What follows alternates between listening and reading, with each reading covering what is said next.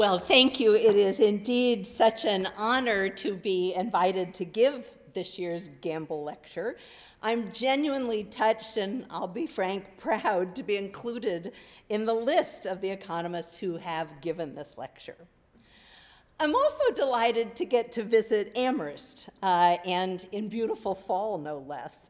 So my husband, David, who is here with me, grew up here, and Amherst has been an important part of our lives. That wedding that Leonce mentioned took place here in Amherst in the First Congregational Church.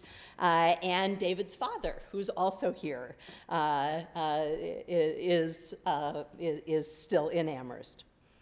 Now, actually, Amherst has figured surprisingly prominently also in many of our family empirical discussions, because the way that David conceptualizes and evaluates the plausibility of any statistic is to turn them into Amherst equivalents. So, for example, if someone claims that 1 in 20 people cheat on their taxes, David will say, well, that means in a town the size of Amherst, there'd be 2,000 fraudulent claims. I'm not sure I believe that. Or if someone says 25% of people own cats, he will calculate that that would mean in the town of Amherst there are 10,000 cats, and then start counting how many of his childhood friends had cats. And I find this technique somewhere between endearing and really annoying. But I think it just goes to show you that you can take the boy out of Amherst, but you can't take the Amherst out of the boy. All right, well, so in my lecture this evening, I do want to talk about the aftermath of financial crises. What happens after a meltdown in a country's financial system, and why? And this is a topic that has been something that David and I have been doing joint research on for the last few years. But as Leonce mentioned, it's also personal. But actually, in November of 2008, as he mentioned, I was tapped to chair President Obama's Council of Economic Advisors. And it did become my job to help craft the policy response sort of during the heart of the 2008 crisis and the terrible recession that followed. And you know, even though I had studied the Great Depression of the 1930s as a researcher, I wasn't prepared for the very real pain that was emerging after the collapse of Lehman Brothers in the fall of 2008. And I remember vividly the end of my first week in Washington. So that Friday, the employment report for November of 2008 was released, and it was awful. We not only had employment fallen by about 500,000 jobs in November, but we discovered that our statistics for the previous 2 months had not been as bad as they actually were. And so that all told, employment was down about 750,000 jobs.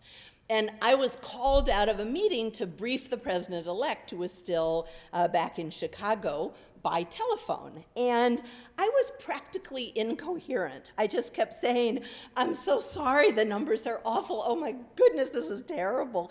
And finally, after several minutes of this, President Obama finally stopped me. Christy, it's not your fault. Yet.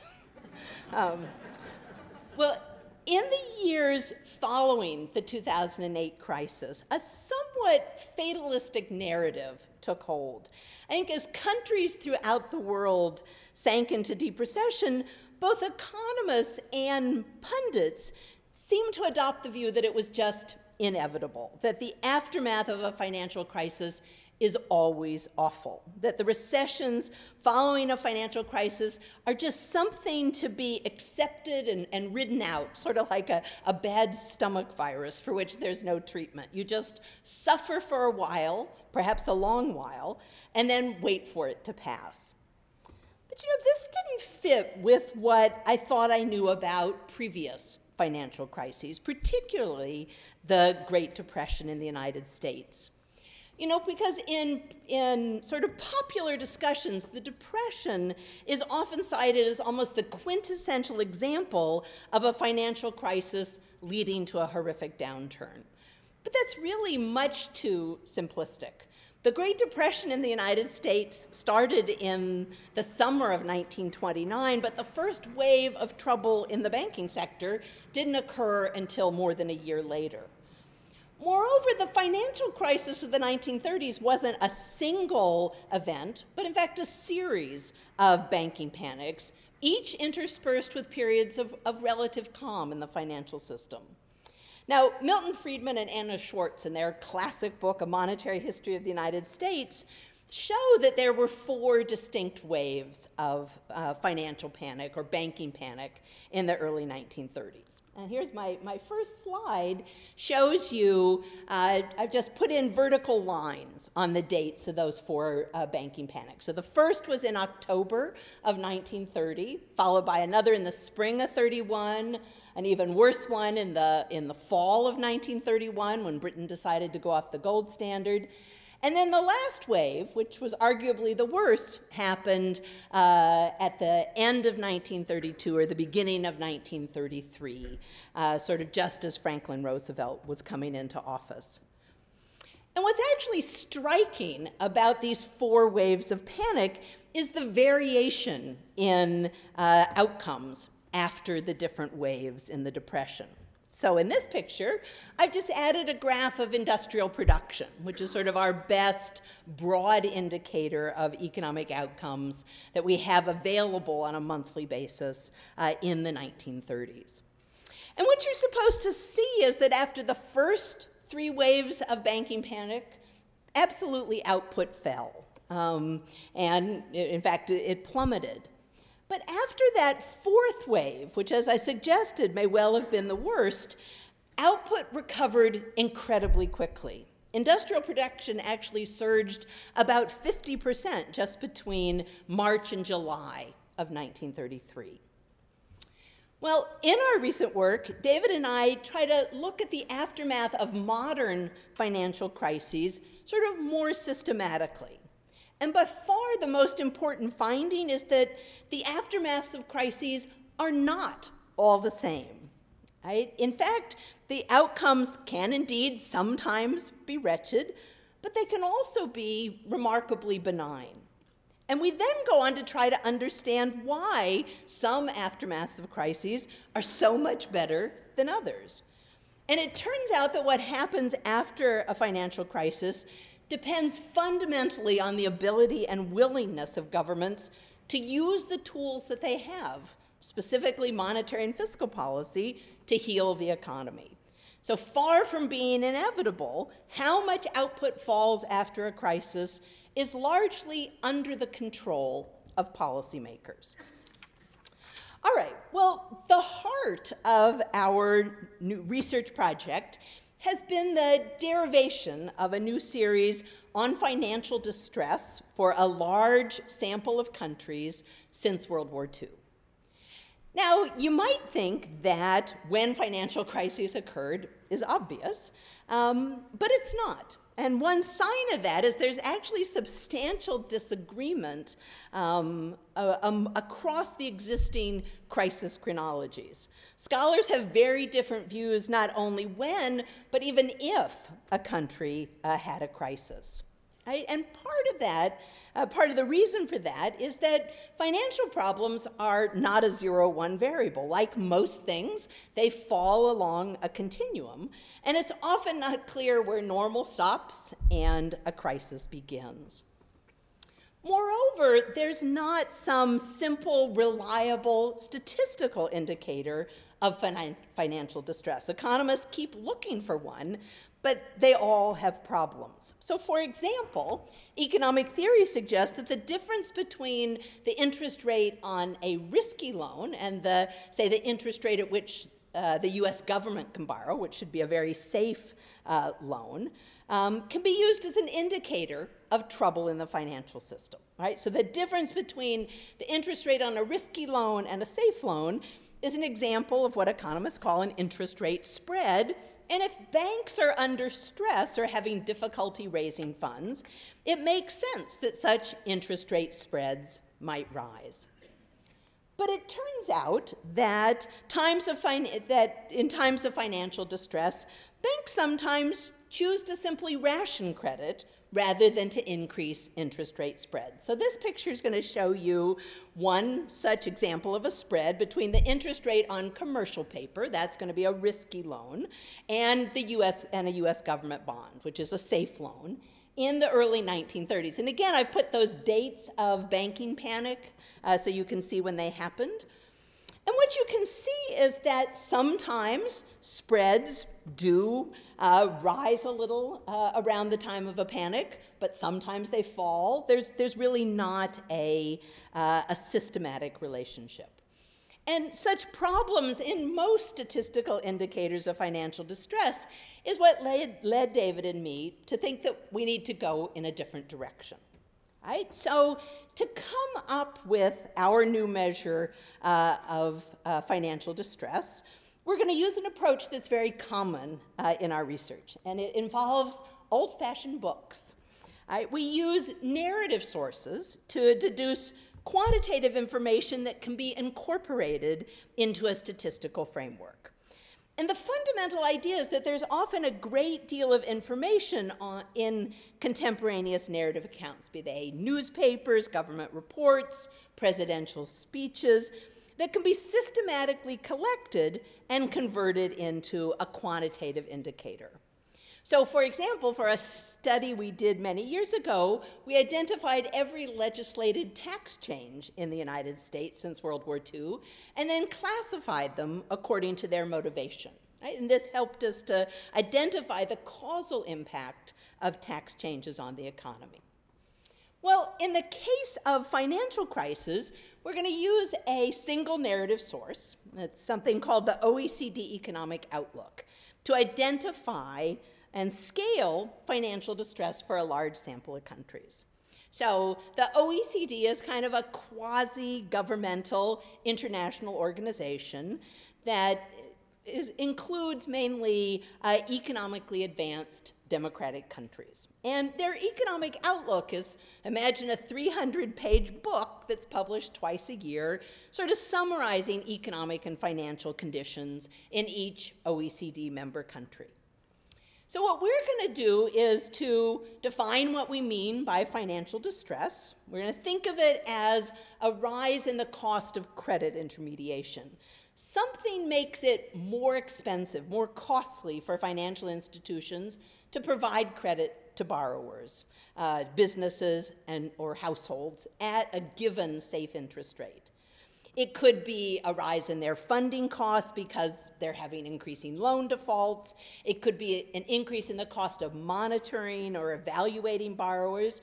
Or perhaps there's a widespread loss of confidence that chokes off funds for banks.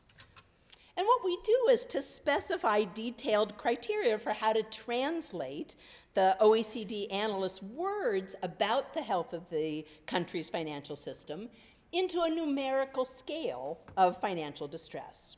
For example, do analysts suggest that banks are having difficulty raising loanable funds? Do they describe a panic or a crisis in the financial system? Are creditworthy firms and households finding it difficult to borrow? And our scale of financial distress, we're going to scale things from 0 to 15. So a 0 on our scale means no financial distress. The financial system's just working fine. A 7 corresponds to quite significant troubles in the financial system and an impairment in the supply of credit. So a crisis of some sort. And then numbers of 12 and above sort of correspond to complete chaos in the financial system and really a total breakdown in financial intermediation. And then armed with these criteria, we then sit down and read the 300-page volumes for every half year. And we sit at our dining room table and we debate and compare and reach a conclusion about the degree of financial distress, if any, in each OECD country every June and December back to 1967. And then we write a really long, detailed explanation for why we scaled things the way we did, so that other scholars can check us and decide if they agree with our interpretation of the narrative sources. Here's what comes out of our analysis. All right, so this slide shows our new measure of financial distress for our 24 advanced economies from 1967 to 2012. One thing you'll notice is that there was basically no financial distress in any OECD country in the 1960s, 70s, or early 1980s. And I think that's really a tribute to the fact that the regulatory structure that was put in place after after the Great Depression protected the world financial system to just a remarkable degree in the early post-war period. Next, you can see that there were some localized episodes of significant financial distress in the mid-1990s through the early 2000s. So, for example, a number of Scandinavian countries had financial crises in the early 1990s. And then the black line that you see running through elevated for a very long period, that's Japan, which had some financial distress really from the beginning of the 1990s through the mid-2000s. And then finally, you can see that spaghetti, that pile of spaghetti there at the end, that's 2008, when all hell broke loose in the financial system. And literally every advanced economy had at least some financial distress in this episode. But again, there's actually a wide range. There's tremendous financial distress in the United States, the UK, Iceland. But then other countries like Japan and Australia really had very minor amounts of distress. We also see very different sort of patterns in how distress evolves over time in countries. So in the United States and the UK, we had a terrible run-up in financial distress, but then pretty quickly the financial system got back to working fairly normally. But then there are the countries of Southern Europe that even as late as 2012 are still not having a well-functioning financial system. All right, so that's our new measure of financial distress. Having deduced that, we can then look systematically at what happened to output afterwards. Now, this is probably not the place to discuss our statistical specification in detail, but I think it's important to mention that we have one, because actually much of the research in this area has been, I think, much too informal. That it's often relied on just sort of eyeballing the data and being quite generous about attributing any output movements, even vaguely around a financial crisis, to the crisis itself. What we're going to do instead, and I said I wouldn't show you the specification, but here it is. What we're going to do is to run a panel regression of output in our 24 countries at various horizons after time t. So that's going to be the y variable on the left on financial distress at time t. That's the f variable. And what this is going to do is to allow us to estimate how output behaved in the wake of distress. And we're going to measure output as a country's real GDP. Importantly, in this regression, we're going to include country and time-specific effects so that we're estimating how much of the cross-section variation that we see in the behavior of output is explained by each country's experience of financial distress. And one finding is that the average aftermath of substantial financial distress is pretty bad. All right, so this picture is going to show you the average estimated response of output to a realization of a 7 on our scale of financial distress. So remember, a 7 is kind of a medium amount. It's a crisis of some sort in the financial system, a widespread impairment of the functioning of the banking sector, but not a total breakdown. And what you can see is that real GDP fell on average about 6% following such a crisis. And that, believe me, is a substantial recession. The other thing you can see is that the effects are very long-lasting. But you know that average impact obscures what we think is an even more important fact, and that is that there's tremendous variation in aftermaths.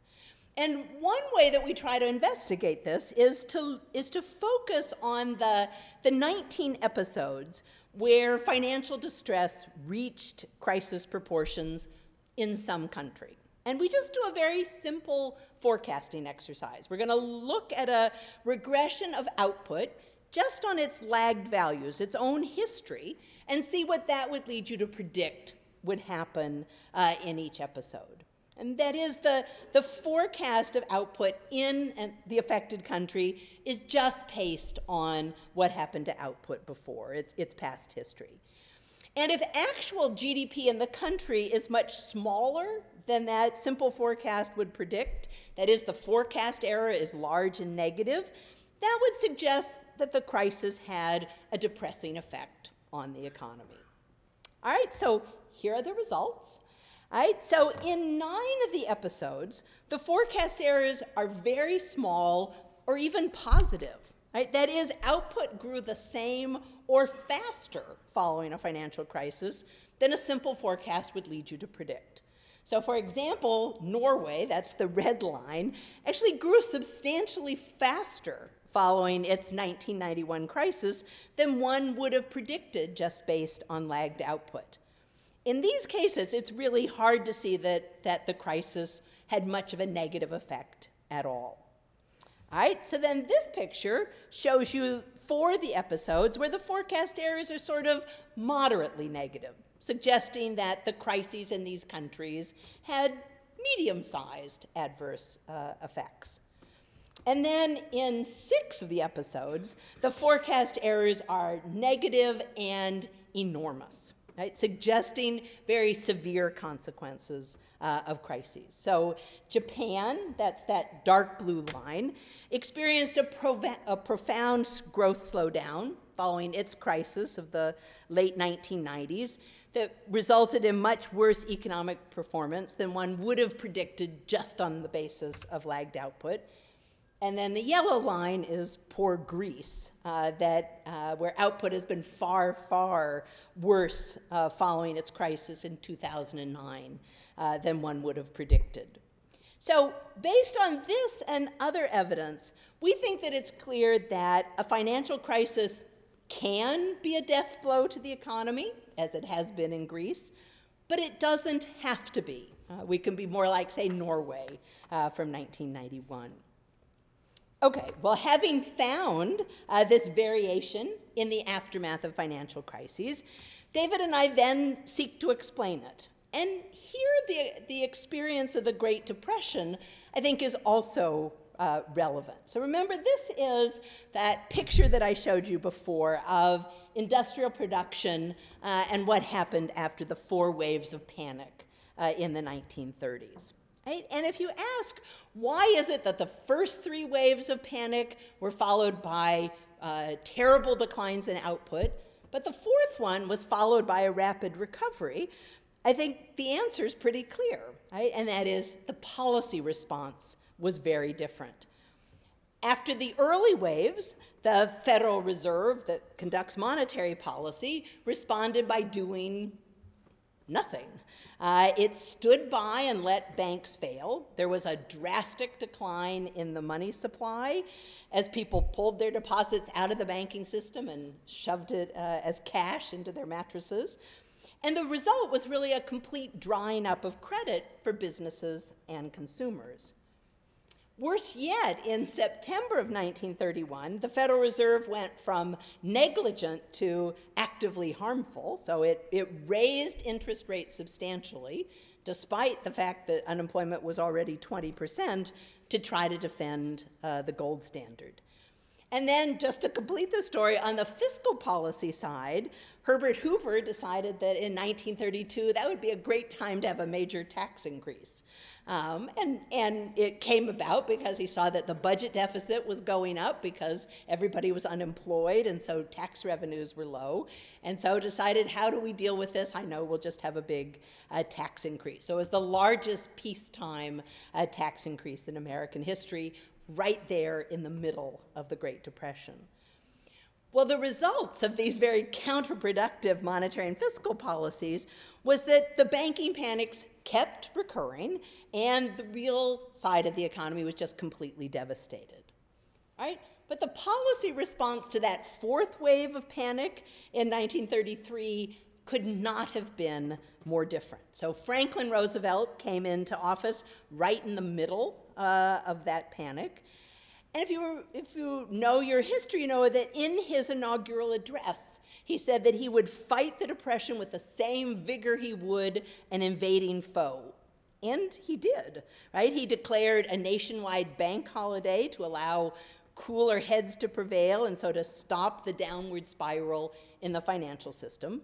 He took us off the gold standard and found a way to expand the money supply without the cooperation of the Federal Reserve. And he undertook aggressive fiscal stimulus. So fiscal stimulus just refers to deliberate increases in the budget deficit that are brought about by things like tax cuts or an increase in government spending. And during the New Deal, the government spent freely on things like the Works Progress Administration or the Civilian Conservation Corps. And these temporary public employment programs put income into the pockets of millions of unemployed workers. They also brought about just some massive improvements in our infrastructure, and this is just a picture of all of those iconic log buildings in our national parks were built by the Civilian Conservation Corps. And actually, the evidence suggests that the policy responses during the New Deal in response to the Depression were incredibly effective. Consumer sentiment turned around rapidly, real interest rates fell dramatically, and both investment and consumption rose quickly. And the result was that stunning rebound in output in mid-1933. Well, drawing on that historical insight, what David and I do is to look at the role of macroeconomic policy in explaining that variation that we found in the aftermath of financial crises.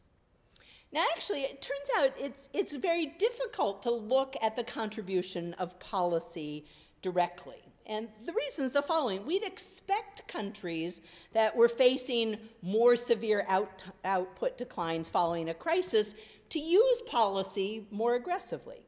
So one could find that a stronger policy response was correlated with worse outcomes. But causation in that case would be running from worse outcomes to more policy, not the other way around. So what we do instead is to focus on the ability of policymakers to take action. That is the room that they have to maneuver. And economists sometimes refer to this ability to undertake policy as policy space. And so, for example, a simple way to ask if a country's central bank can undertake monetary policy is to look at the interest rate that the central bank targets. We sometimes call this the policy interest rate. In the United States, it's the federal funds rate. And if that policy interest rate is noticeably above zero when the crisis starts, then policymakers have at least some room to cut interest rates. But if the policy interest rate is already effectively zero, right, then monetary policymakers are going to be severely constrained in their ability to aid the economy. Similarly, a straightforward measure of fiscal policy space is the government's debt to GDP ratio. So debt to GDP is just a measure of how much a country has borrowed in the past or how much debt it's run up. And if it's low, policymakers have plenty of ability to use fiscal stimulus. If it's high, they may be reluctant or even unable to take actions like Roosevelt's large public works program. Now, importantly, such ability to use monetary and fiscal policy is likely to be determined not by a country's current situation, but actually by more fundamental long-run characteristics. So, for example, public debt loads reflect whether a country is generally fairly fiscally responsible, like Germany, or persistently lives outside its means, like Greece or Italy. Likewise, prevailing normal interest rates largely reflect typical inflation. So for example, inflation has been low or negative in Japan for roughly the last 25 years, and their normal interest rates have been consistently very close to zero. Now, at the same time, policy space tends to be correlated with the policy response to a crisis. So countries that are able to use monetary policy because they have space tend to use it. And so the estimated contribution of policy space is really going to be a way to gauge the impact of policy that's less tainted by sort of the reverse causation issues that I mentioned. All right, so for our empirical estimates of the role of policy space, we're going to use a variant of our regression approach for estimating the typical aftermath of a crisis that allows the aftermath to differ according to policy space. And for those of you who are interested in the nitty-gritty of our analysis, what we do is to augment our panel regression of GDP on financial distress to include an interaction effect between financial distress and policy space. And if that interaction effect is estimated to be positive, this indicates that the aftermath of a crisis is better, or at least less bad, when there is policy space. All right? Well, the findings are actually dramatic. That interaction effect is indeed positive, large, and highly statistically significant. Countries do better following a crisis if they face financial distress with both monetary and fiscal policy space. This graph shows you just how much better, right? So the figure shows you what typically happens to output following an episode of substantial financial distress, a crisis of some kind, when a country has both types of policy space, both monetary and fiscal space, or when it has neither type of space.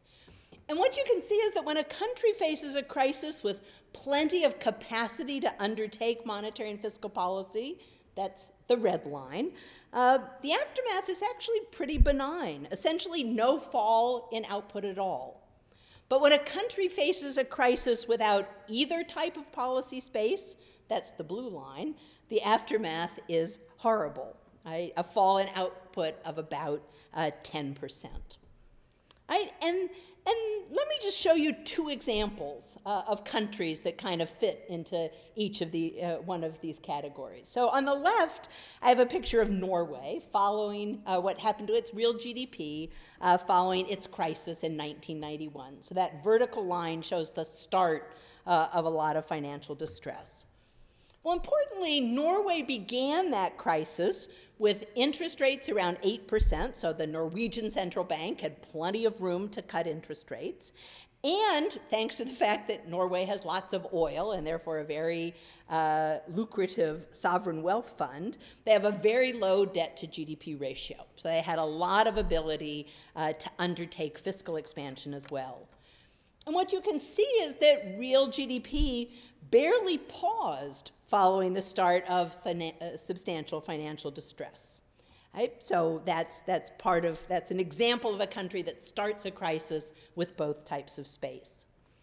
The country on the right is Portugal following the 2008 crisis. So Portugal's financial system continued to have a lot of trouble well after 2008, into 2009, 2010.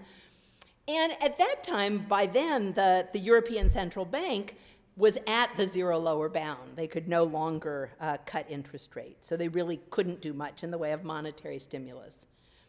Portugal also began the 2008 crisis with a debt to GDP ratio that was substantially above the OECD average, and so it had relatively less ability to undertake expansionary fiscal policy. And what you can see is that output in Portugal fell sort of roughly continuously for the 4 years following the start of the crisis, that vertical red line. All right, now another finding of our research is that not only does policy space matter, but it appears to matter primarily through the expected channel, which is when policymakers have more policy space, they use it. Right? They take more aggressive policy actions. So let me just show you the behavior of fiscal policy.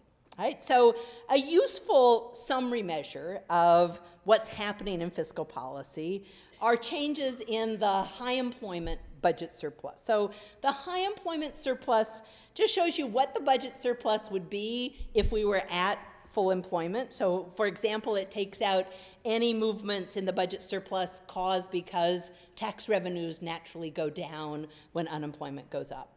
Right? So a fall in the high employment budget surplus indicates deliberately expansionary fiscal policy. The government is cutting taxes or increasing government spending. All right, so this picture is going to show you what happens to fiscal policy following a financial crisis in countries that start the crisis with plenty of fiscal policy space or a relatively low debt to GDP ratio, or countries without fiscal policy space, a relatively high debt to GDP ratio.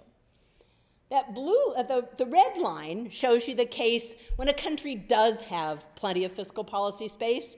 They cut their high employment budget surplus a lot, right? So we run big budget deficits, high employment budget deficits. The blue line shows you what happens in countries that start a crisis with already having a high debt to GDP ratio. Notice not only do they not cut the high employment surplus, it goes in the wrong direction. They actually run contractionary policy. They're increasing taxes or they're cutting government spending. All right?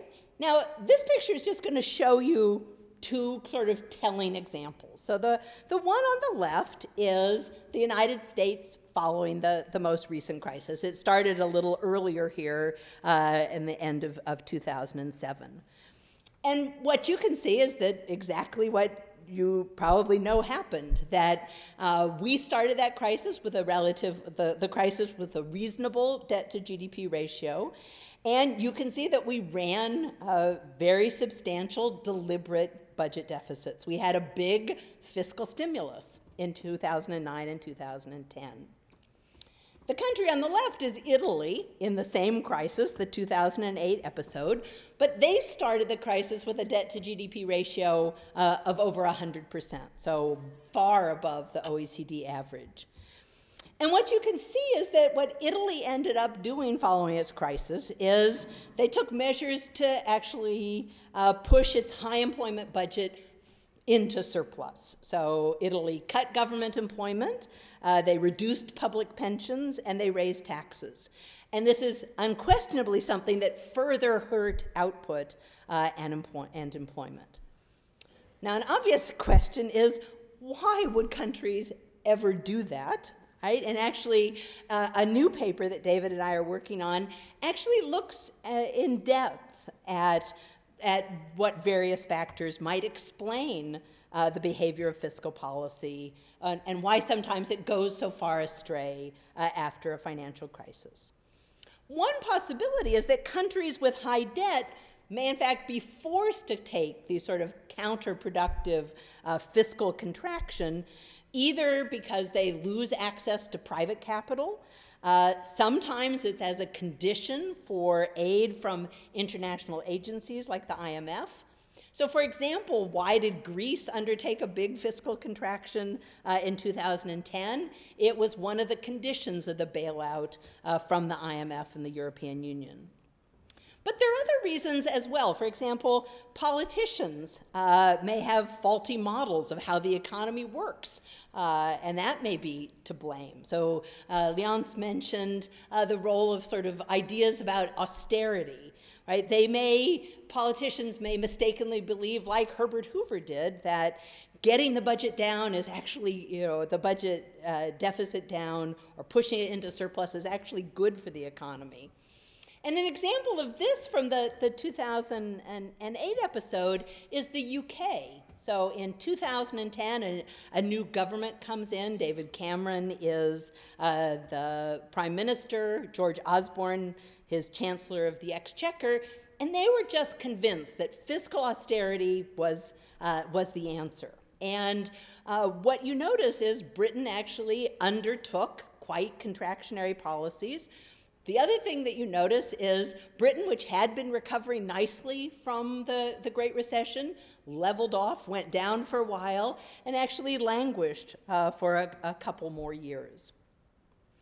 Right, now, just as fiscal policymakers are more likely to take aggressive action when they have fiscal space, you probably won't be surprised to hear that monetary policymakers are more likely to cut interest rates if they have monetary policy space. And indeed, our regression results show that when countries start a crisis with plenty of room to cut interest rates, they cut them on average about 2 percentage points.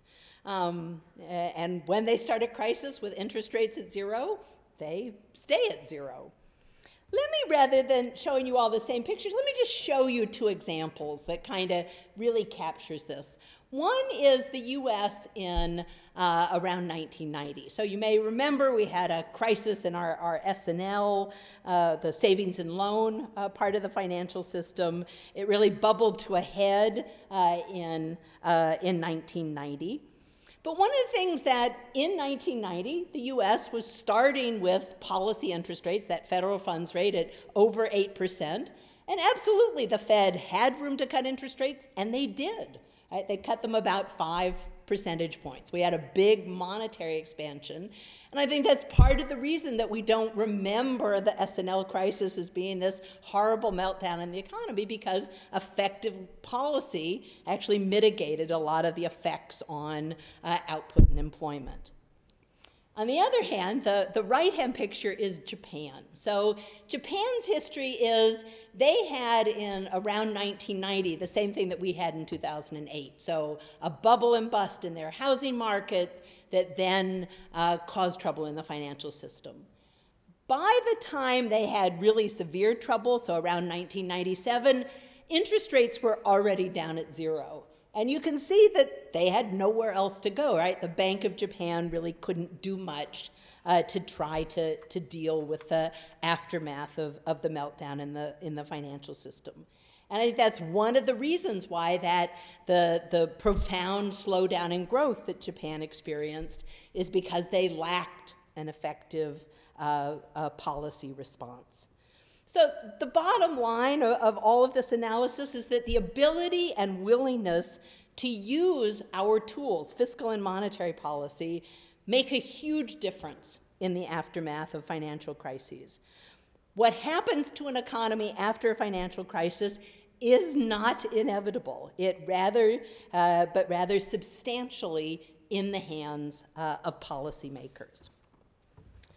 All right, so where does all of this leave us? Well, you know, I described at the beginning sort of the fear and concern that I felt about the economy when I arrived in Washington in late 2008. The financial crisis was in full swing, and output and employment were just sort of plummeting in front of our eyes. But I also remember when that fear started to recede. It was actually exactly 1 year later, when the employment report for November of 2009 came out. Now, everyone, myself included, was expecting another significant job loss. But when the numbers came across my desk the night before they're released to the public, they were much better than expected. And actually, this is one of the times when I just ran over to the Oval Office to give the president the news in person. And I literally shouted, "We only lost 11,000 jobs." And you would have thought that I had given President Obama the best news ever. I literally got 4 hugs and a kiss. Right? Now, the US economy turned the corner a year after the crisis, in large part because of the aggressive policy response. When financial markets froze and employment began to plummet, the Federal Reserve cut interest rates rapidly. The Fed also sought to expand credit in other ways. So for example, when no one wanted to buy commercial paper, the Fed says, okay, we'll buy it, so that firms could still finance payroll and other operations. On the fiscal side, just a month after President Obama's inauguration, he signed the American Recovery and Reinvestment Act, which provided roughly $800 billion of fiscal stimulus spread over 2 years. This included a temporary tax cut for working families, increased unemployment benefits and food stamps, transfers to state and local governments, and a big chunk of infrastructure investment. In fact, the Recovery Act provided substantially more fiscal stimulus than was done in Roosevelt's New Deal. Now, I'll be the first to admit that not all of the fiscal stimulus was as effective as we might have hoped. So, for example, many people seem to have used their tax cut to pay down debt rather than to keep spending. And the infrastructure spending, though very useful in the long run, was painfully slow to ramp up and to put construction workers back to work. But now, sort of 10 years later, a number of very careful studies have been done, and almost to a one, they suggest that the stimulus contained in the Recovery Act just played a crucial role in helping to stop the crisis and stem the collapse of the American economy in 2009 and 2010. Now, importantly, the US government could take those actions in large part because we had policy space. Interest rates weren't high at the start of the crisis, but the Fed was able to cut the federal funds rate by 5 percentage points before it hit zero. And the US debt to GDP ratio was low enough that we faced no market pressure to hold back on fiscal stimulus. And as I said, those policy actions, I think, just made a huge difference. Even with them, the aftermath of the 2008 financial crisis was pretty awful, but without them, we could have faced a second Great Depression. So now comes the question, if we want to be able to respond to future crises, as we did back in 2009, we need to maintain our policy space. So how do you do that? Well, first, on the monetary side, what the Federal Reserve and other central banks need to do may sound somewhat unintuitive, but they actually need to keep inflation from drifting too low. And the reason for this is that a fundamental determinant of normal interest rates is inflation, right? One thing that any lender cares about is that the interest rate that they earn keep up with inflation. So if we want normal interest rates to be safely away from zero, inflation can't be too low or negative, for example, as it's been in Japan for the last 25 years. That's why they had no monetary space in 1997. All right, well, this picture is going to show you what's happened to inflation in the US in sort of the last 15 years. And the light gray area is the Great Recession, the recession following the financial crisis.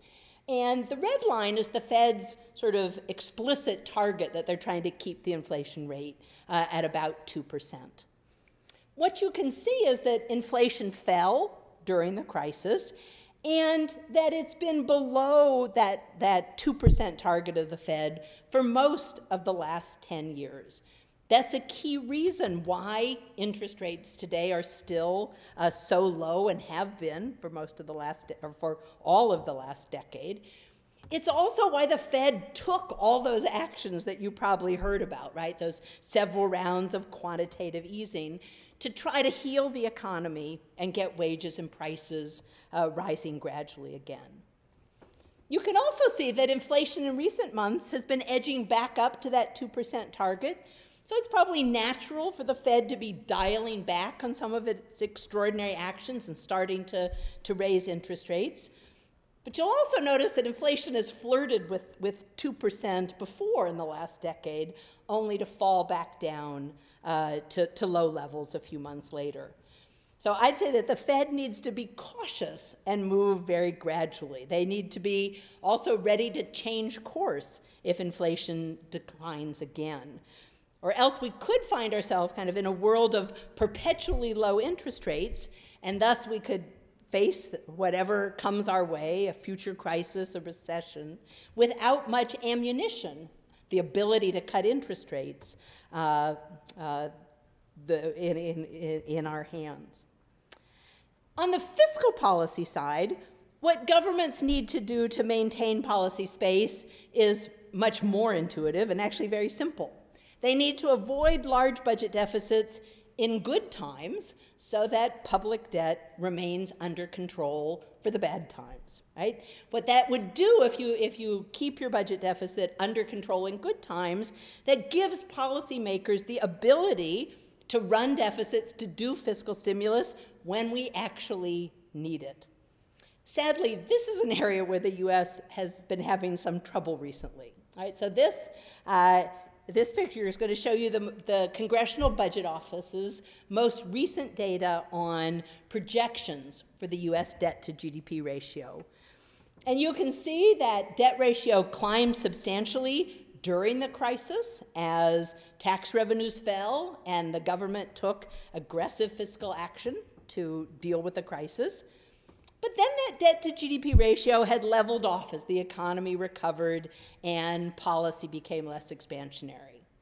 Well, last year, fiscal policy became very expansionary again. We had a big tax cut, and something that people noticed much less, we also had a big increase in government spending. And what you can see is that the CBO is projecting that that debt to GDP ratio is going to be rising steadily over the next decade. Indeed, it's expected to top 100% within the next 10 years. If we don't change course, that's going to make it very hard for us to undertake fiscal stimulus if we have another crisis or some other shock. So I guess ultimately, my message this evening is both to be one of both hope and caution. So it's a message of hope that a financial crisis does not have to be a death blow to the economy, right? The evidence from past crises is that the policy response matters tremendously. The aftermath of a financial crisis can in fact be quite mild if monetary and fiscal policy are used aggressively. The tools work when we use them. The message of caution is that you need policy space to use policy. A key reason that policymakers sometimes don't respond aggressively to a crisis is that they're constrained by very low interest rates or high debt loads. So I think as economies throughout the world start to return to normal, they need to actually be working and thinking about regaining policy space. If we don't, I fear we could face future financial crises with much less room to maneuver than we had, say, in 2009. And history shows us that the aftermath of a crisis in such circumstances can be very bad indeed. Thank you.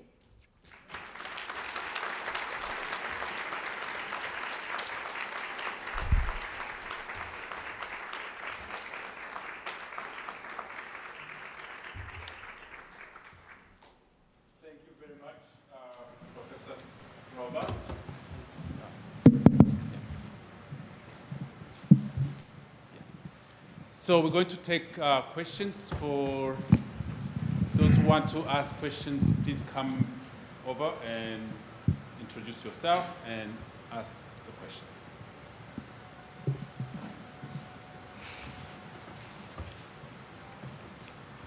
Bill Gibson from the University of Vermont, Department of Economics. Was saving Lehman Brothers outside of the policy space of the United States? And should it have been? And if you want to, if your answer is next question, I'm totally okay with that. I will actually tell you, so there is a wonderful new book by a graduate school classmate of ours, by Lawrence Ball, that said, in fact, rescuing Lehman Brothers was completely within the policy space of the United States, within the Fed's legal mandate, and whatever. So, and I think, I mean, one of the things that we learned is that letting it go down set in train just a horrific downturn, so a horrific crisis that then led to a horrific downturn. So I think that certainly suggests it should have been within our policy realm. And it brings in such an important point because, a lot of times when people think about, the response to the financial crisis of 2008, they'll say, oh God, why did you, bail out the banks? And I think the best answer is we were not doing it because we cared about the banks. We actually cared about people. And if you let the banking system go down, as we did with Lehman Brothers, you set in motion a collapse of your financial system that doesn't just affect the stockholders of big banks or the people employed by big banks. It affects ordinary people that lose their job, lose their homes, and that's why you do it. And we certainly had many times, I remember poor President Obama saying, tell me again why I'm helping AIG. I mean, it's like nobody wanted to help AIG, but it's the responsible thing to do if you actually care about people.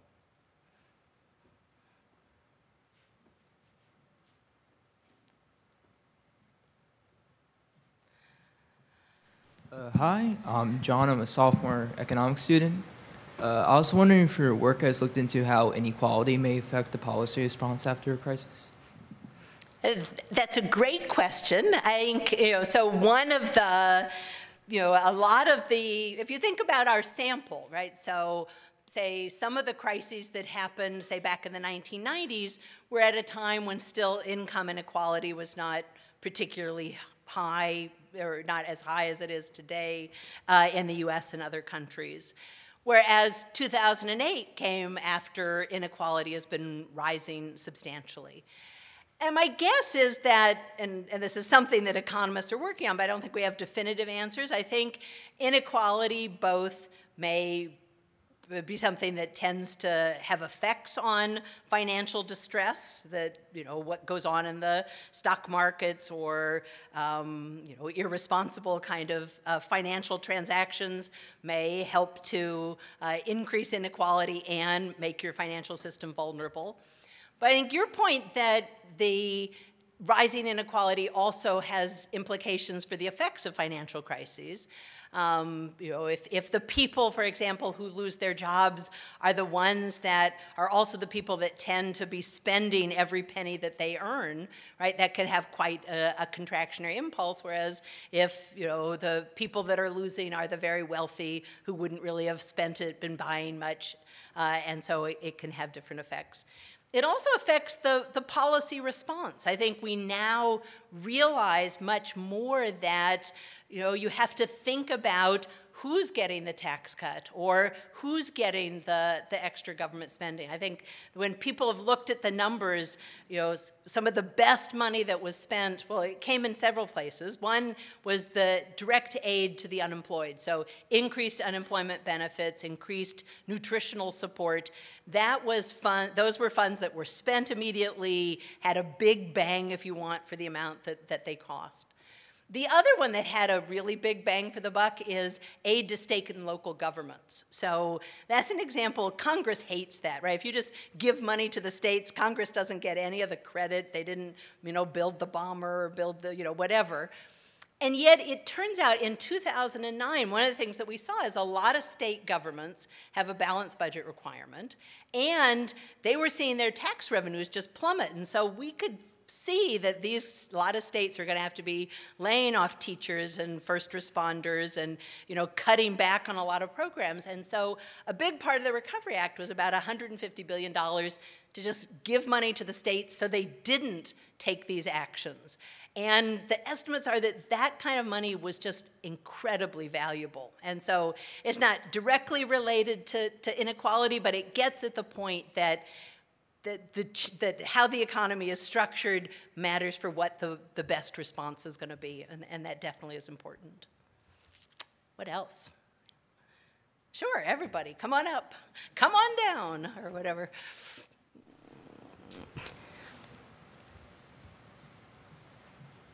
Good evening. So I am a lawyer. I'm based out of India, basically, and we worked with the Ministry of Finance there in drafting a resolution law for financial firms, so because there is no such law in existence at present. So it was a part of India's G20 commitments and based on the FSB recommendations, and what lot of laws like that have come up in the aftermath of 2008.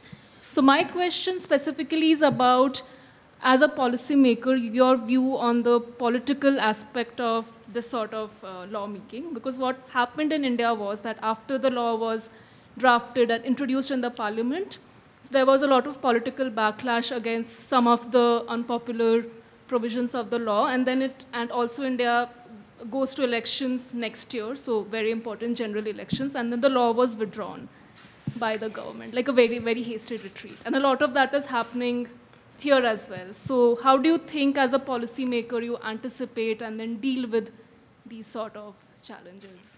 All right, that's a great question, and it's even broader than sort of the particular example you're thinking of, because, right, so I mentioned how we had basically no financial distress for the 3 decades after World War II, or roughly.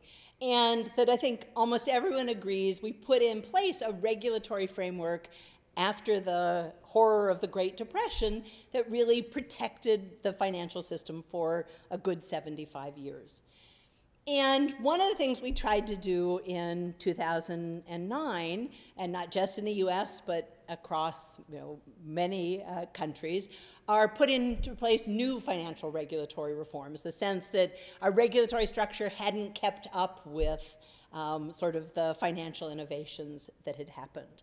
And we did make progress, so we did pass Dodd-Frank that has some good things in it, but I think like what you're describing in India, it didn't go far enough. And I think this is a place where the tremendous amount of money in finance, the ease of using that money to lobby your congressman, you definitely see this sort of a certain amount of watering down of some of the provisions. And so I don't know that so as a former policymaker, it's something I find very worrisome, and I'm not sure I have the right answer other than, try to have a political system that actually reflects the will of the people, because I think most people want our financial system to be very safe.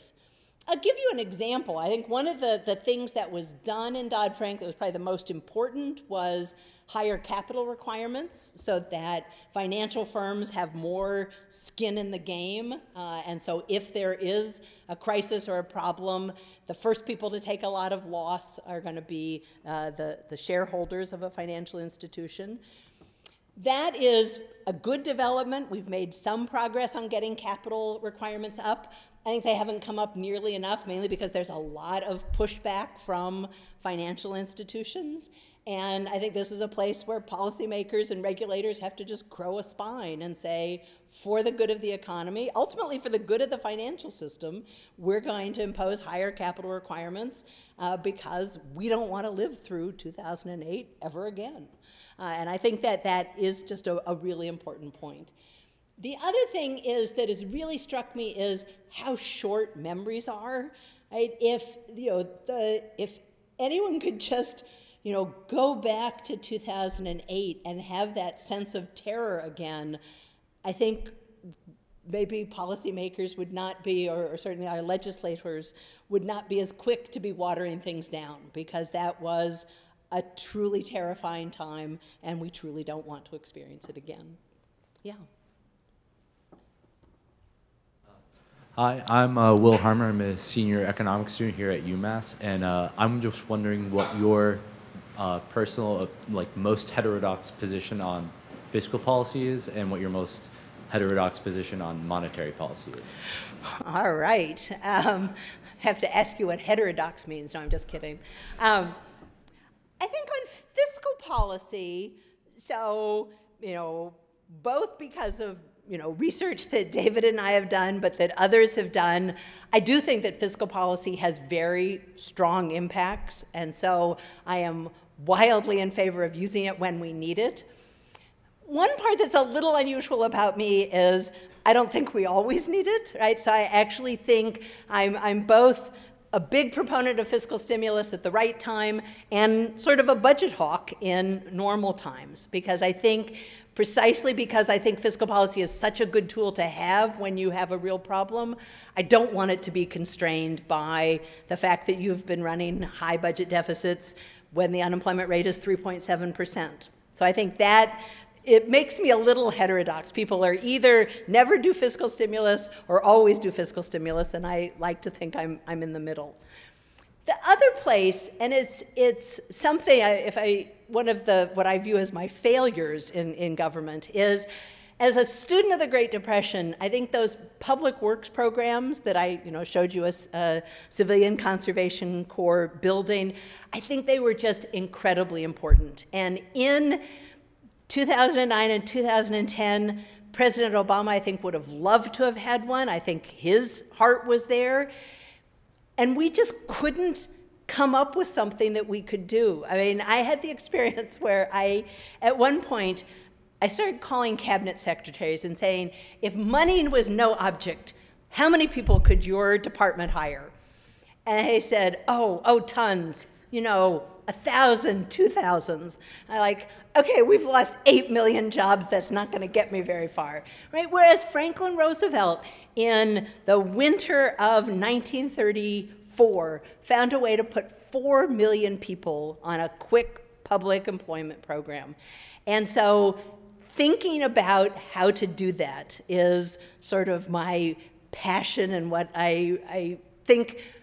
And it is a somewhat heterodox position. I think we ran into some resistance of why should the government be hiring people, just give them tax cuts.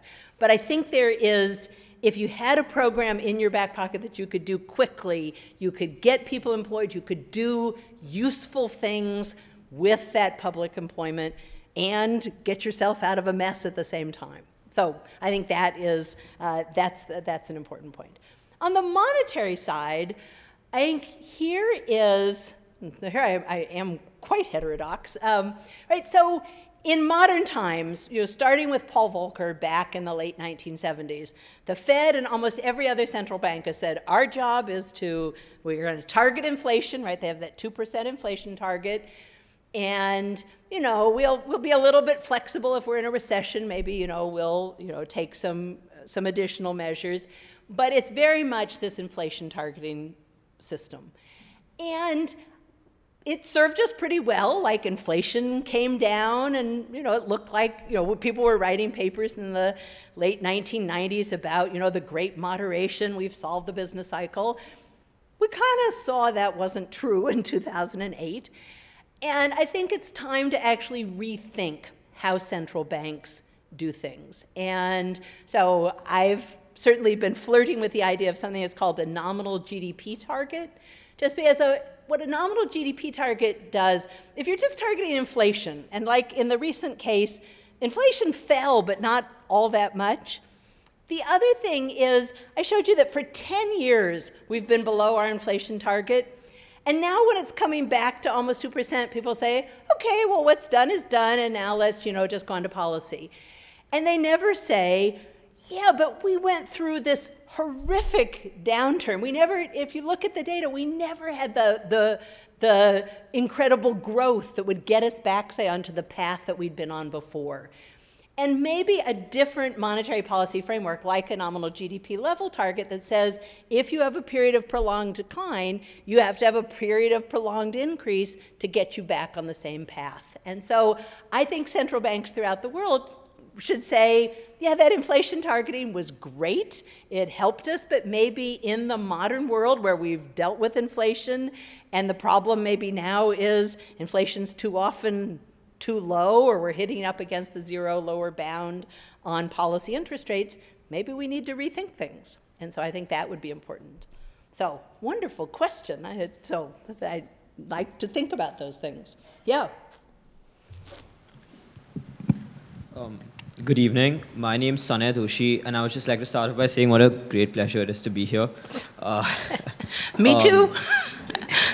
I'm an international freshman studying in the economics major at UMass. So my question is regarding the recent tax cuts under Mr. Trump's government.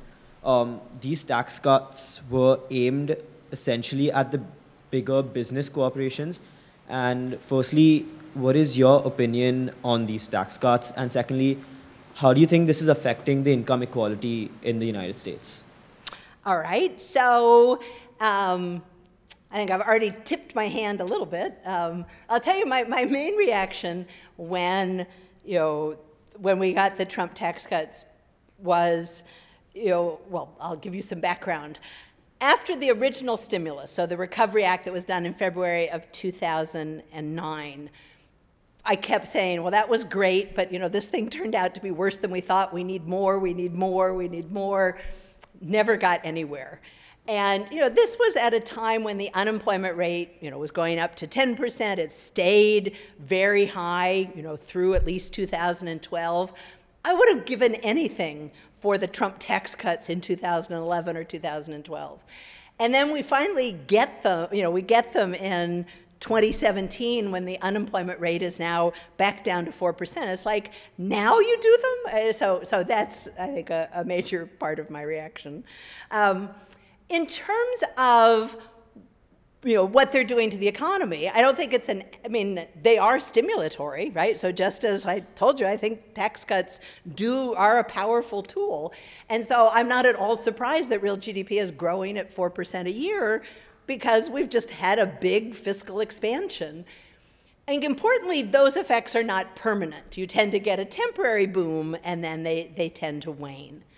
And so I think that the main thing that the tax cuts are going to do is give us a temporary boom and then a lot of debt going forward, and so lowering our fiscal space. The argument, I think, that if someone from a different viewpoint were here, they'd say, oh no, those big tax cuts for businesses are going to stimulate growth. They're actually going to get us not just a temporary boom, but actually a long-run increase in growth.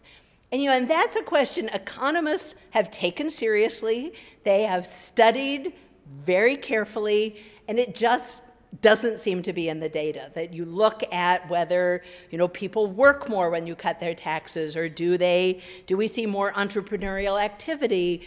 And it just the estimates are that yes, we see some, and it's precisely estimated to be really small. So I think we're not going to get big benefits to the economy from the tax cut, other than in the short run when we really don't necessarily need it.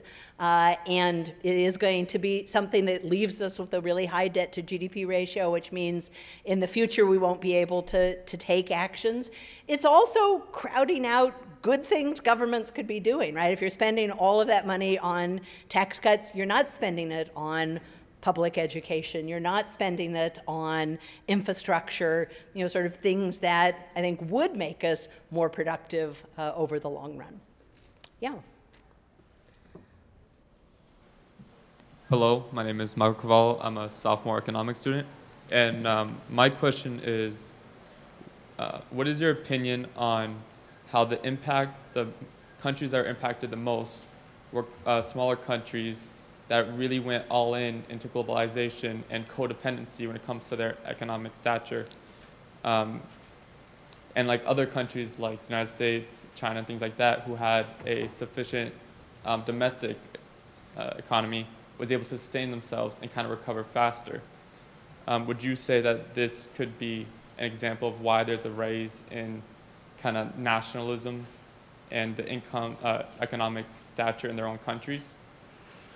All right, so a complicated question. So let me start with the first part, which is you're absolutely right that that the crisis sort of spread from countries like the US and the UK to a lot of other countries. I think one thing I'll say is it wasn't completely obvious that that was going to happen. So I can remember discussions in late 2008 where we're trying to figure out what was going to happen to the American economy. And one sign was, we were headed off a cliff, and the other was, well, maybe we're having all these financial troubles, but our trading partners perhaps are not, and so they can help to keep us afloat.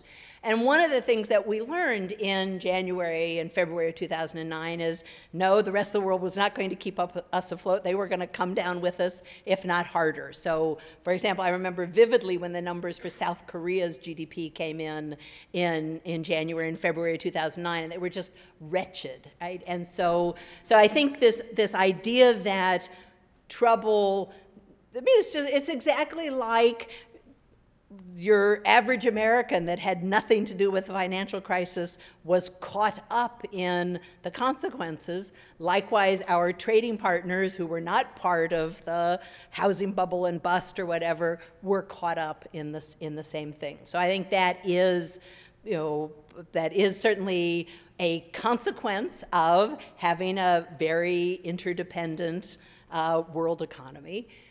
I think I think it also points out why it's really important that no one country can just reform their financial system and say everything's fine, right? We are so interrelated with other countries that we sort of all need to be taking measures to make our financial systems more secure. But I think your point that is not only important for the United States, it's important for a lot of other countries around the world. On the rise of nationalism, I think it is, it's not my area of expertise, but I think it's just an amazingly important issue. And to figure out, as one who was in Washington when that first wave of the Tea Party rallied in Washington, I think just I'm not sure, where it's coming from. I think there was some very real pain, and that people were angry. I think not angry about, they should be angry that banks did what they did and whatever. It somehow turned into anger at the government for trying to deal with the problem. And that struck me as very short-sighted, because exactly what you want in that situation is not to let everything go to hell, because the main people that will be hurt are exactly the people that were in fact hurt and were struggling. Yeah. Thank you for the lecture. I was just wondering of your opinion towards the modern monetary theory that claims that a country like the United States, or with its own currency, could infinitely fund its fiscal spending. So yes. So that, I mean, one of the things that, right? So I've been talking a lot about monetary policy space, of saying that when the interest rates, the main thing we think of central banks as doing, or what we think of as monetary policy, when those get to zero, there's not much they can do. And what the question makes clear is that, in fact, there are things that central banks can do. They can affect people's expectations. They can, buy unusual things, and by that affect, different interest rates, mortgage rates, things like that. And in the extreme case, you can just print money and use that, to pay for fiscal expansion. I think realistically, the main tool that central banks have is cutting interest rates. And so, though we can talk about, surely if the Fed prints enough money, we could use that to fight a crisis or whatever. I think, one, they're not going to do that, and the second is it's not as easy as perhaps it sounds. So I think the answer is that we mainly have to use the main tool we have is our conventional tools, and so thinking about how to have those conventional tools, I think, is important. Yeah. I have to say, I've never seen such audience participation. This is fantastic. Good evening. My name is Mohammed. I'm from Worcester. I'm a student at QCC, Quincy Community College. I'm all the way from Worcester here to come Well, thank you. Yeah, it's an honor. So I have two questions. I think if you came all the way from Worcester, yes, you get two questions. I have three, but only two. How about that? Make it short. So in September 12, the USA Census Bureau released that national, in 2017, that 39 million people were like poor. So, and here that makes 39 million people, that makes out of 12.3 of population, 1 in 8. So what's the government or the new governments could be done to defeat the poverty, especially the kids, like child poverty is it's increasing. So this is question 1.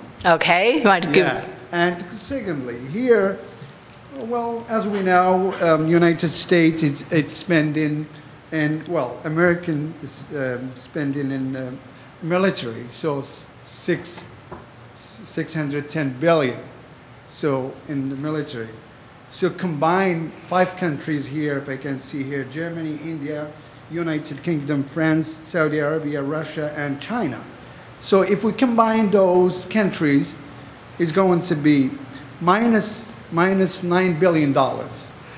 And America, it's spending, the one country spending, that's a lot. America has a right to defend itself.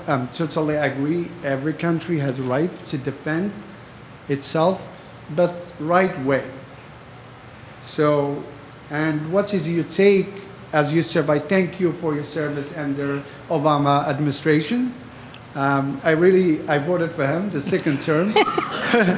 So the first term, so I wasn't citizen. I came from Morocco. So and you serve in the government. So if you get a chance to be an advisor next term, who knows? I'd love to see you. You want me to solve the problem? So what you will do, or your staff, what do you want to do to eliminate or? I mean, it's an incredibly, so great 2 questions, thank you. I'll give you I think there's so much to say. One is, I take a certain amount of pride in the fact that, at the same time that we were taking all of these actions to try to deal with the crisis, what did President Obama decide he wanted to do? He also wanted to try to do healthcare reform at the same time, because I think he not only cared about the short-run problem of we were having a terrible recession, but he understood, he'd run on economic issues long before the crisis because he was concerned about poverty, child poverty in particular. And so I think that it is really important to keep that in mind. And good policymakers, compassionate policymakers can do more than one thing. So I think that that's crucial. I think your question also fundamentally goes back to someone who asked me about the tax cut, right? I think fundamentally, there are certain truths, right? You can't just run big budget deficits forever, right? Eventually, the bill comes due, and so you've got to, I think one of the frustrating things is we understood that as a country through, kind of 1980 or whatever, and then, or maybe not quite all the way to 1980, and then it's like, maybe we can, run budget deficits forever. And we really, so we lost this idea that when you want to do things, you have to pay for them. So we have a bunch of tax cuts that we don't cut spending or raise other revenues, or we have spending that we don't raise taxes to pay for. And what's happened in the US budget is exactly some of what you've described. So we don't tend to cut defense. And so what do we cut? We cut kind of all the other stuff that is also really good. So all of the money that, helps education and children and basic scientific research and infrastructure, those are the things that we're not investing in because we're doing a lot of defense, because we want to cut people's taxes, because we want to, spend money on health care for seniors, which I think is great, but you've got to think about, you've got to make choices, and it does seem very wrong in a country as rich as the United States that we have children who still don't have enough to eat or that live in terrible conditions. The other thing I like so much about your question, so much of the discussion in recent days has been, or recent years, has been about rising inequality. And yes, I think that is a problem for the fabric of society. But at some level, I care less about if some people at the top have a ton than I do about if there are people at the bottom that don't have enough. And so I think focusing more on, maybe less on inequality and more on how do we provide for the bottom of the income distribution so they have a decent life, a chance to see their children do well. I think that is what I'm really passionate about. And I don't think it's that hard, right? So I think Americans in general are compassionate people, and they don't want to see any child go hungry at night. And I think you just need policymakers that respect them enough to say, here are the choices that you're facing. I think this is how we should do this. I think we should have universal health care. I think we should have, making sure that you have wage subsidies so no one earns from a job can't have a decent standard of living. But you can't just wish that or just let's do that on top of everything else. You've got to make the hard choices. Yeah. Anmol. I'm a freshman student here. I'm studying economics. So I'm just beginning to get equipped with the tools to analyze issues such as the financial crisis. But I was wondering if it was ever a concern among the members of the council that certain segments of the society wouldn't recover from the recession as fast as the others based on their, say, ethnicity or age group or geographical location. And if so, what sort of policies were adopted by the council to ensure a equitable recovery in society from the recession? Oh, that's a great question. And actually, one of the first things that I did with someone else who was in the administration, Jared Bernstein, is actually to look at how, if the unemployment rate goes up to 8 or 10%, that doesn't affect everyone equally, right? So there are some people that are going to be much more affected than others. And that goes to, thinking about what policies you want. Do you want, policies that, affect the workers that may be particularly affected, or think about that state fiscal relief, that we know that the effects of the crisis weren't felt evenly across the country, and it makes sense to put more of your stimulus resources into places that are suffering more. I think the thing that I feel actually passionately about, that I feel we learned from the crisis, was something that we were worried about, which is a phenomenon called hysteresis, that when someone's been unemployed for a long period of time, it becomes much harder for them to get another job. There gets to be a stigma, and they tend to drop out of the labor force. And so I think part of why I mentioned that I'm sitting there saying, we need more stimulus, we need more stimulus, it was exactly that fear, that if you have people that are out of work for a year or 2 years, they are likely to never recover. And so I think probably the best thing that we could have done is to just generally try to get the recession over faster. And that's why I feel the kind of letting up on fiscal stimulus, letting up on monetary stimulus that kind of happened in 2010, 2011 was really unfortunate, because I think we had an opportunity to end it faster, and it dribbled along for a while. But certainly you could target policies better as well, and I think that would also be important. All right, thank you. Hello, my name is Evan Weinrib. I am a finance and economics major here, a sophomore. Well, first off, thank you so much for being here. We really appreciate it. It's a great opportunity for us. Moving forward, do you feel like what areas of government spending could be curtailed in order to decrease our debt to GDP ratio?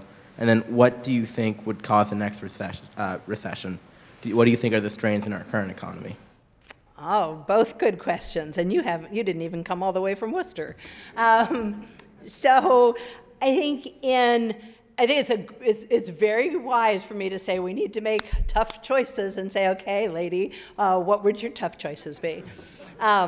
So first, I'd be happy to pay more taxes. So I think rather than cutting taxes, I think we ought to put our money where our mouth is and support the things that we think are good. But there's certainly some wasteful spending that can be cut. I'm probably with the person who said perhaps we could spend a little bit less on defense. And so I can certainly imagine that we could do that much better. Agricultural subsidies that at one time in the Depression was designed to help the family farmer is now, transfers to big agricultural corporations that I'm pretty sure don't need them. And so I think that would be an area where I would cut. I do think on healthcare, right, we know that that is the part of the budget that is growing rapidly, in large part because we keep coming up with good, new, expensive technologies, and that's great. But to the degree that there's waste or that we could, get the same outcomes in a more cost-effective way, and the statistics suggest that we can, I think we do need to think about doing things like that. So we need to actually, part of what we tried in the Affordable Care Act was to not only expand coverage, but to say, how do you slow the growth of healthcare spending and do better, right? So it's not trying to take away useful spending. It's like, we know best practice. Often best practice is even less expensive. Let's do those things. So I think we do have to, reality is that that healthcare is a huge part of the budget. So figuring out how to get more efficiency there and not do, what is it? Don't do stupid things. I think that's a really important part. So that's where I would try to rearrange the budget. So thank you. And I came from Florida.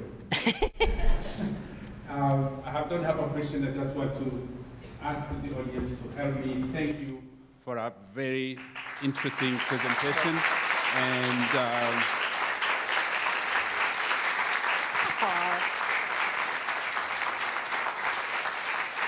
so thank you very much for taking your time to come and be with us. And on behalf of the Economics Department, it's my pleasure to present you with a very nice present. I don't know, there's that ugly picture. No, I'm just teasing. And welcome home. Oh, thank you. Thank you very much. I just have to say, you are the nicest audience I've ever been. I swear I feel we could have talked all evening. So just thank you for the great questions. And it was really an honor to be here. Thank you. I know you won't be able to. That's true. Thank you. That's so lovely.